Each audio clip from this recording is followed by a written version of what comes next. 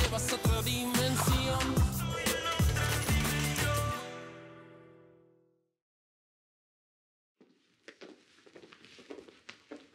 ¿En dónde te habías metido? Bueno, salí a tomar un poco de aire. Mientras tu hijo estaba preso, ¿verdad? ¿Preso? Por lo visto saliste bien parado. Sí, como siempre. El Servicio de Inteligencia tenía unas pruebas en mi contra. Unas pruebas que muy poca gente podría tener. Entre ellas tú. Escúchame, hijo. Yo a ti jamás te mandaría preso. Qué extraño, ¿verdad? Porque cuando yo te creí muerto,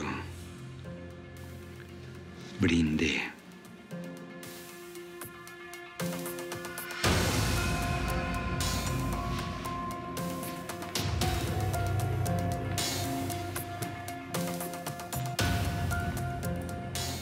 Solo espero que no haya sido tú.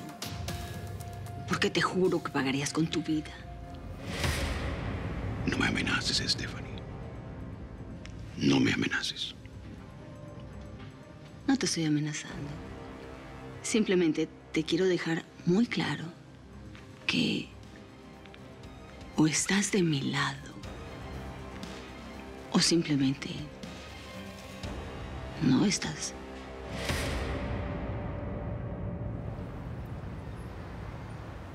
Cómo me gustaría recordar. Sería tan hermoso revivir todos esos momentos que no recuerdo. No sé, la primera vez que te vi, nuestro primer beso acá, cuando me pediste matrimonio,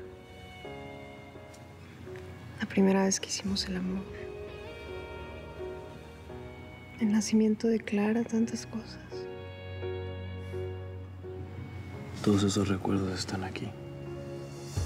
En esta piel. En tu corazón también.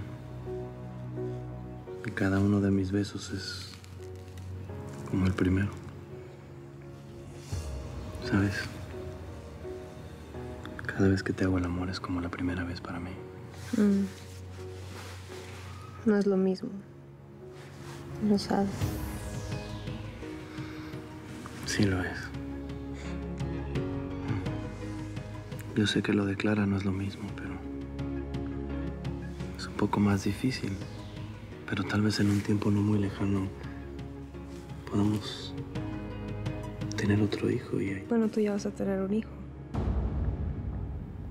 Con Estefanía. Reina, ahora no quiero hablar de eso. Ya sé. Pero yo no puedo dejar de pensar en eso. Está mal. Ese niño es mi hijo y me voy a hacer cargo de él. No dudes que voy a hacer hasta lo imposible para que ella pague por todo lo que ha hecho. Aunque no lo puedo hacer ahora. Porque cedía su inmunidad a cambio de tu libertad.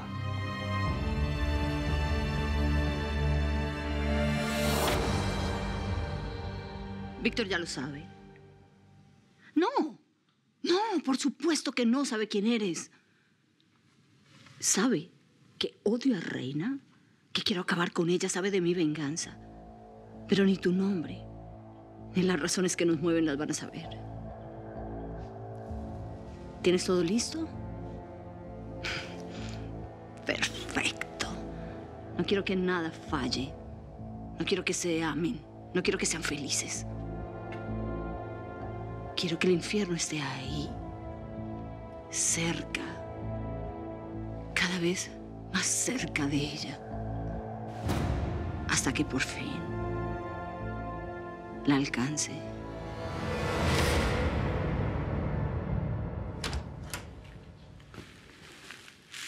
Señor, quisiera hablar con usted. Ahora no, Isidro, estoy cansado. No vengo de vacaciones, estuve preso. Lo entiendo, señor, pero lo mío es urgente. ¿Traes los diamantes?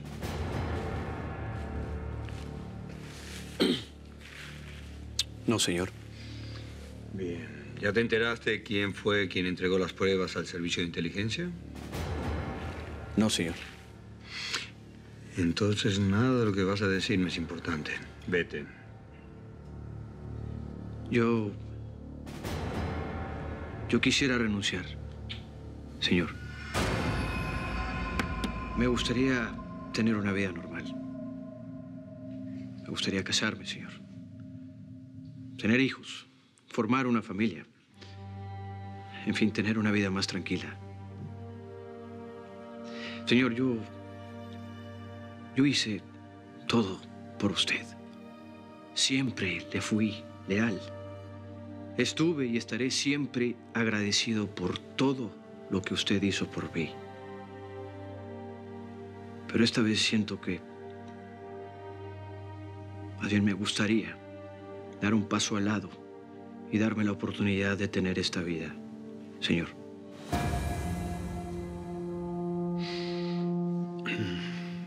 ¿Qué puedo decirte, Isidro?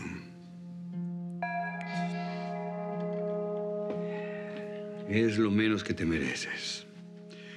Esa vida que acabas de describirme. Señor, ¿usted me está hablando en serio? ¿Me está dando la libertad para empezar una vida con Connie? Por supuesto que sí, Isidro. Por supuesto que sí. Y por favor, deja que sea yo quien te dé el primer abrazo de bendición, ¿sí? Ven, por favor, ven. Gracias, señor. No tienes nada que agradecer.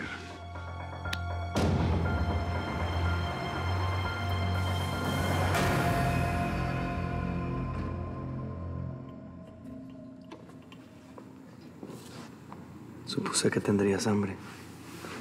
Vaya, usted tenía todo preparado. El inicio de esta nueva vida se mereció un momento como este. Un momento solo para ti y para mí. No sé si pueda dormir otra vez. ¿Por qué lo dices? Pues porque tengo miedo de que todo esto sea un sueño. Cerrar los ojos y que tú desaparezcas. Eso no va a pasar. Porque nunca me voy a desaparecer. Voy a estar siempre contigo. La reina de mi corazón. ¿Comemos? Hacer el amor contigo siempre me deja hambrienta. A mí me deja hambriento también. De ti. De tu corazón, si tan solo pudiera abrazarte.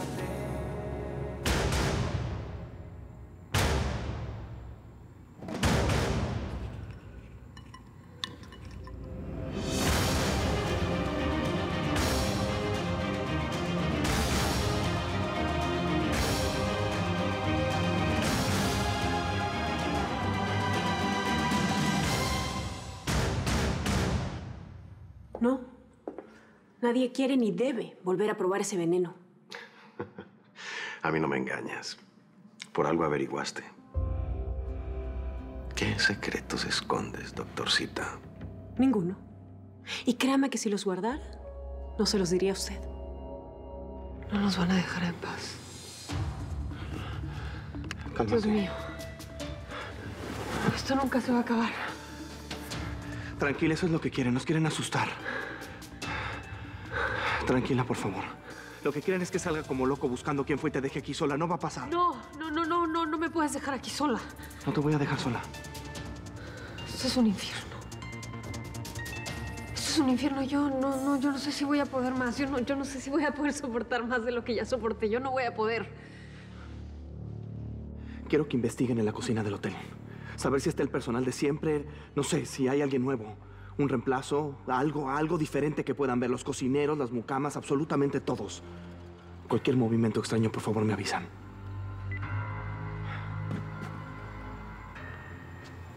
¿Qué estás pensando?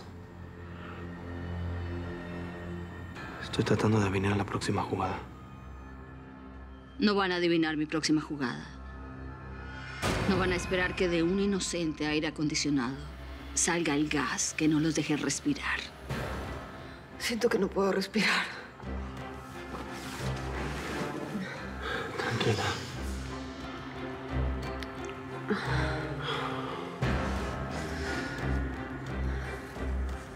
Dime que vamos a estar bien. Dime que nuestro amor puede contra el odio, puede contra todo. Dime que vamos a enfrentar todo juntos. Dime que lo vas a arreglar. Tú siempre arreglas todo, tú siempre solucionas todo.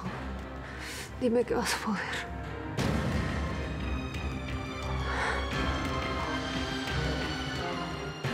Un gas que puede contra todo. Que los paralice, que los llene, que los inunde.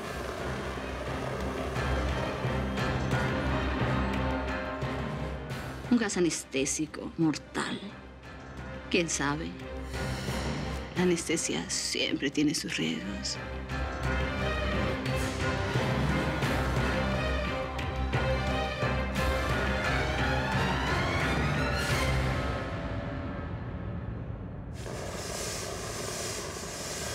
¿Algo pasa?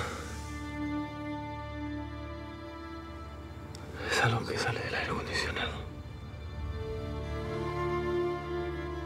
¿Dónde está el control de aire?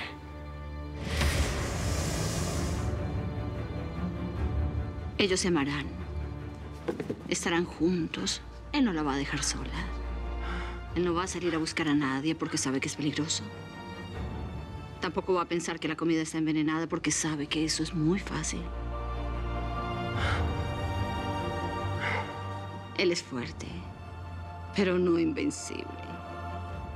No va a poder con todo. No va a poder conmigo. ¿Vamos? Sus cuerpos me esperan. ¡Qué emoción!